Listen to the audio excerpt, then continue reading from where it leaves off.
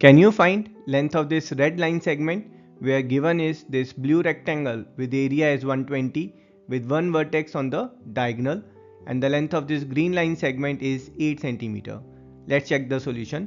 Let's extend HI and EI. Now in this green rectangle, AI is diagonal and thus these areas will be equal.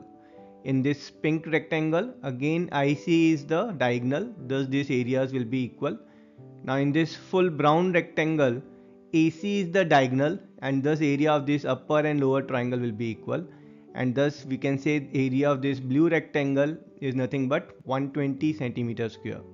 Now for this rectangle, length of IF, that is 8 centimeter, and 8 times 15 is 120 centimeter square, and thus FB is 15. In this triangle, if we'll apply Pythagoras theorem and solve it, we'll get value of x as 17 centimeter, and that's our answer.